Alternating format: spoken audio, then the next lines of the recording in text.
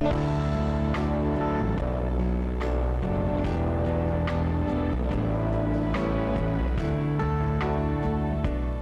following day after the concert, we went to Mount Nebo. It is a hill where you will have a panoramic view of the Holy Land, River Jordan, Madaba Church, and John the Baptist Spring where Jesus Christ was baptized.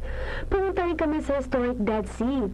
It is 9 times saltier than the ocean water, kaya walang nabubuhay na creature dito. And what's exciting is, kapag nag-swimming ka dito, walang law of gravity because you can float all the time.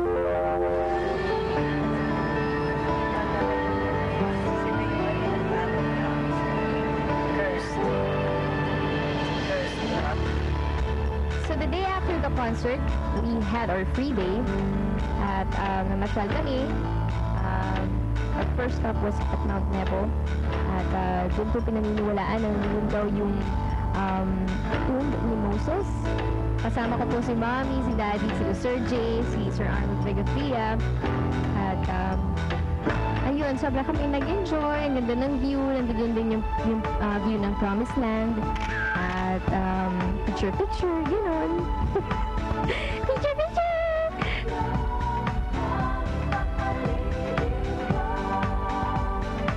Pagkagaling po namin sa Mount Nebo, binisita naman po namin ang St. John the Baptist Spring. Ayan. So, of course, may mga kasama kaming ibang tourists doon. At bumabak po kami doon sa spring na yun. At kumuha kami ng water. Tapos parang binaptize namin sa sarili namin. Kasi parang holy water yan, di ba? Parang ganoon. Yeah, this is John the Baptist. John the Baptist Spring was the place where John was baptizing. People. Yeah, here. Before the coming of Jesus Christ. Yes, and then here, Jesus Christ was baptized. Was baptized in the River Jordan, yeah. The place, the real site still has the remains of 5 churches built at the same place. The remains of the 5 Byzantine churches. Pagkatapos po doon, pumunta naman kami sa kung saan naman yung spot na sinasabi, kung saan naman binaptize si Jesus Christ sa Jordan River. Bahagi po tayo yata doon ng River of Jordan. Actually, doon hindi po pwede talaga bumaba, hindi po pwedeng puntahan yun. Masarado yun. So, nag-picture lang, gano'n na-picturean lang po namin. Nakita namin doon sa border ng Israel at ng Jordan.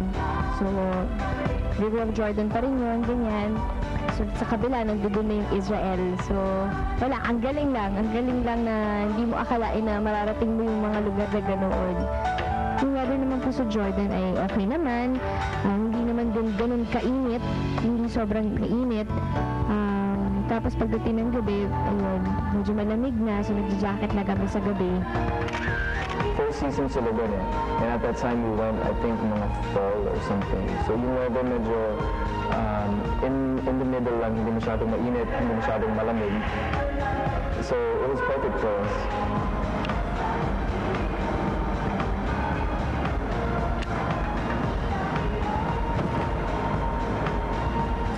Pagkatapos po nun, pumunta na kami sa Marriott Hotel. Kasama po namin, ang nag-sponsor po ng trip po namin na yun, si Ambassador Torres. At namit po namin yung ilang mga Filipino workers po dun sa Marriott Hotel. At they welcomed us. At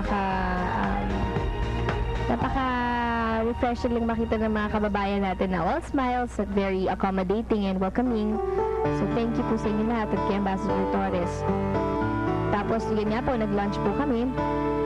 At pagkatapos noon, pumunta po kami sa Dead Sea. Ayan, yan na. Malapit yung Jordan sa Mediterranean Sea and the Dead Sea is there. Supposedly, there's nothing alive in the Dead Sea. It's just dead talaga. So sobrang daming salt sa sea. Walang buhay. Yung tapos pinunta namin yung Holy Land. Yung Holy Land supposedly yun ang where the Lord put Moses' body or something na gano'n sa Holy Land. So pinunta namin yun. And it was a very spiritual experience. Sila Sir Jay, sila Daddy, sumulong sila sa sa Dead Sea. Ako hindi, kasi ayoko po umutim. Sorry naman. Honest lang po. Kasi maaraw talaga. So, ganyan lang. Muni-muni lang po ako doon. Kasama ko si Mami. At si Mami hindi rin siya lumusong. Sila Daddy lang. Ayan. Saka nag-ano sila ng mud.